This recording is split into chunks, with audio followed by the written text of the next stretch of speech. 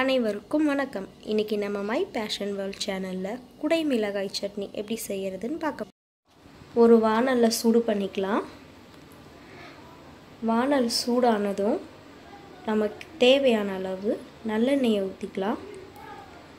நான் 6 ஸ்பூன் அளவுக்கு நல்லெண்ணெயை ஊற்றிருக்கேன். நீங்கள் உங்களுக்கு தேவைக்கேற்ற மாதிரி எண்ணெயை சேர்த்துக்கலாம். எண்ணெய் நல்லா சூடாகட்டும். இப்போ பார்த்தீங்கன்னா எண்ணெய் நல்லா சூடாயிடுச்சு. இதில் 1 ஸ்பூன் கடுகு சேர்த்துக்கிறேன். கடுகு நல்லா பொரிஞ்சு வரணும்.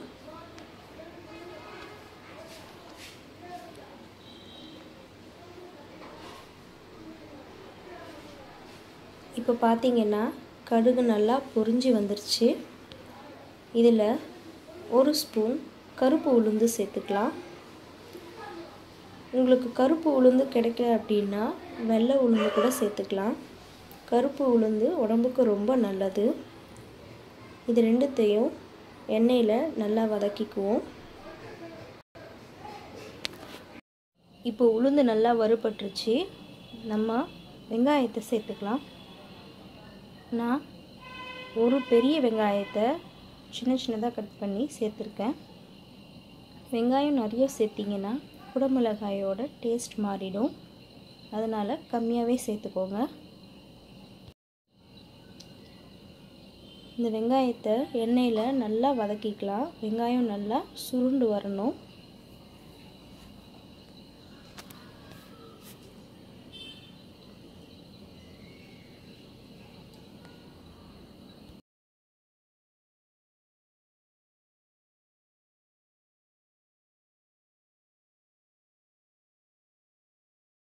இப்போ பார்த்தீங்கன்னா வெங்காயம் நல்லா வதங்கிடுச்சு.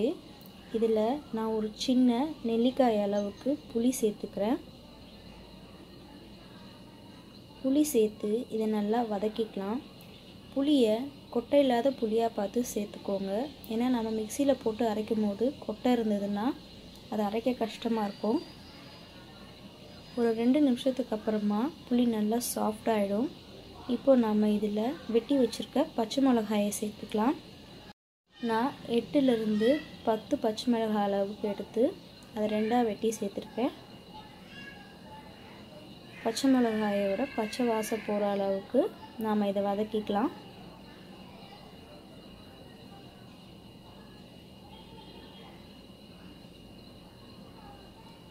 இப்போ பார்த்தீங்கன்னா பச்சை மிளகாய் நல்லா வதங்கிடுச்சு. இப்போது இதில் தக்காளியை சேர்த்துக்கலாம்.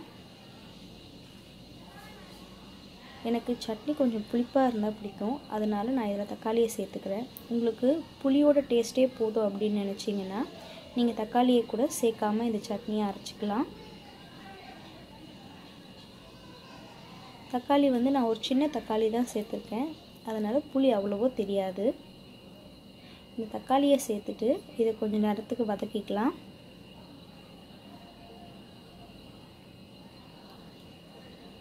நம்ம சேர்த்துருக்கக்கூடிய தக்காளி நல்லா சுருண்டு வரணும்.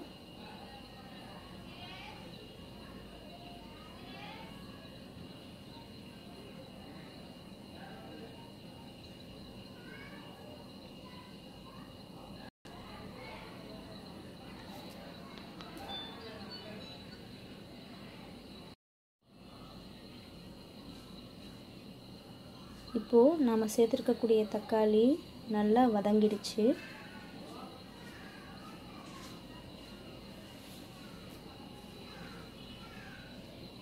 இப்போ இதில் நாம் வெட்டி வச்சுருக்கக்கூடிய குடமிளகாயை சேர்த்துக்கலாம். உங்களுக்கு எந்த கலரில் குடமிளகாய் கிடைக்குதோ நீங்கள் எது வேணாலும் யூஸ் பண்ணிக்கலாம். எனக்கு பச்சை கலர் குடமிளகாய் கிடச்சதால நான் பச்சை கலர் யூஸ் பண்ணியிருக்கேன். இதில் நீங்கள் சிவப்பு கலர் குடமிளகாய் யூஸ் பண்ணலாம், இல்லை மஞ்சள் கலர் குடமிளகாய் கூட யூஸ் பண்ணலாம். உங்களுக்கு எந்த கலர் கிடைக்குதோ நீங்கள் அதை யூஸ் பண்ணிக்கலாம். இந்த குடமிளகாயை சேர்த்துட்டு இதை நல்லா வதக்கலாம். குடமிளகாய் நல்லா சாஃப்ட் ஆகிற வரைக்கும் இதை நம்ம வதக்கிக்குவோம்.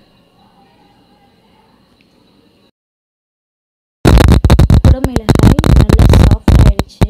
இதில் நான் 1/4 டீஸ்பூன் அளவுக்கு மஞ்சத்தூள் சேர்த்துக்கிறேன். மஞ்சத்தூள் உடம்புக்கு ரொம்ப நல்லது, அதனால் அதை ஸ்கிப் பண்ணாமல் சேர்த்துக்கோங்க.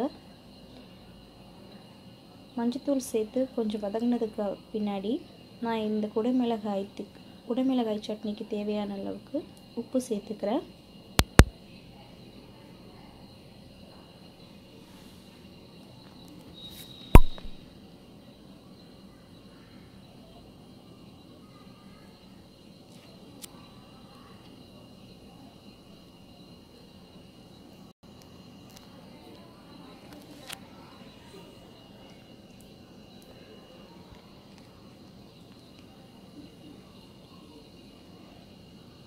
உப்பு சேர்த்து அந்த உப்பு குடைமிளகாயோட நல்லா கலக்கிற மாதிரி வதக்கி விட்டுக்கோங்க. கடைசியாக இதில் நாம் வெட்டி வச்சுருக்க கொத்தமல்லியை சேர்த்துக்கலாம். கொத்தமல்லி நிறைய சேர்க்கணுங்கிற அவசியம் கிடையாது, ஒரு கைப்பிடி அளவுக்கு சேர்த்தா போதும். கொத்தமல்லியை இதில் சேர்க்கறதுக்கு முன்னாடி கொத்தமல்லியை நல்லா தண்ணியில் கழுவிட்டு சேர்த்துக்கோங்க.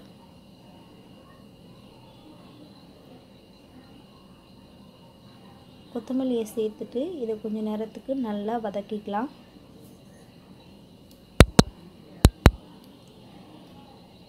ஒரு 2 நிமிஷம் வதங்கினா போதும், ரொம்ப வதங்கணும்னு அவசியம் கிடையாது.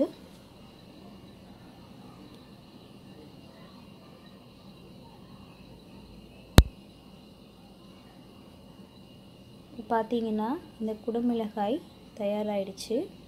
இதை நாம் நல்லா ஆற வச்சுட்டு மிக்சியில் போட்டு அரைச்சி எடுத்துக்கலாம். சூடாக இருக்கும் போது அரைக்கக்கூடாது, ஞாபகம் வச்சுக்கோங்க. இப்போ பார்த்திங்கன்னா நாம் வதக்கி வச்ச குடைமிளகாயை நல்லா தண்ணி விடாமல் அரைச்சி வச்சுருக்கோம். இதை நாம் இப்போ தாளிக்கலாம். ஒரு வாணலில் சூடு பண்ணிக்கோங்க. தாளிக்கிறதுக்கு தேவையான அளவுக்கு நல்லெண்ணெயை சேர்த்துக்கோங்க. நல்லெண்ணெய் உடம்புக்கு ரொம்ப நல்லது, அதுவும் தாளிக்கிறப்போ சேர்த்துக்கிட்டா இன்னும் நல்லது.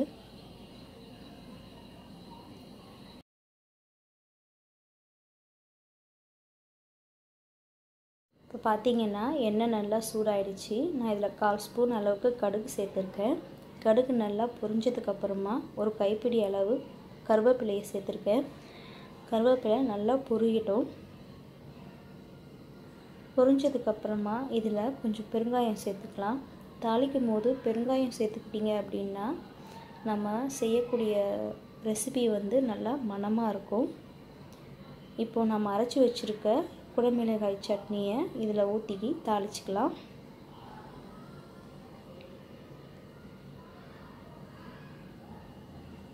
நம்ம அரைச்ச பேஸ்ட்டை இதில் ஊற்றி நல்லா வதக்கிக்குவோம் அந்த எண்ணெயோட. வேணும்னா கொஞ்சமாக தண்ணி சேர்த்துக்கோங்க.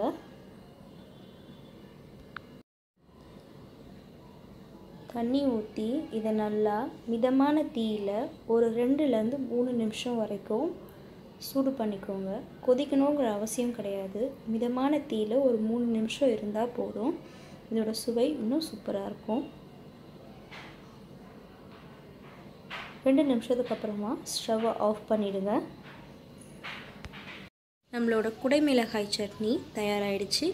இந்த ரெசிபியை நீங்கள் உங்கள் வீட்டில் ட்ரை பண்ணி பார்த்துட்டு எப்படி இருக்குன்னு சொல்லுங்கள். இந்த வீடியோ உங்களுக்கு பிடிச்சிருதுன்னா லைக் பண்ணுங்கள், ஷேர் பண்ணுங்கள், கமெண்ட் பண்ணுங்கள். நான் அடுத்தடுத்து போடக்கூடிய வீடியோஸை நீங்கள் பார்க்கணுன்னு நினச்சிங்கன்னா என்னோடய மை பேஷன் வேர்ல்ட் சேனலுக்கு சப்ஸ்கிரைப் பண்ணுங்கள். அது வரைக்கும் நன்றி, வணக்கம்.